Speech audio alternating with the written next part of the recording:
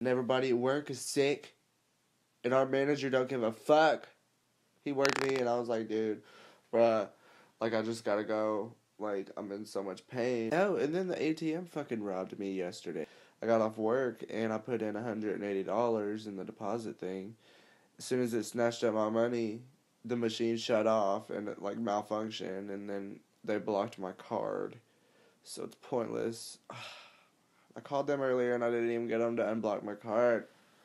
I hate my life. I'm just going through, like, so much shit. While I'm sick, our bills are due, and that $180 was for bills. Why you think I was putting it on my card, ho? I got some shit to pay, like, so salty. I hate being sick.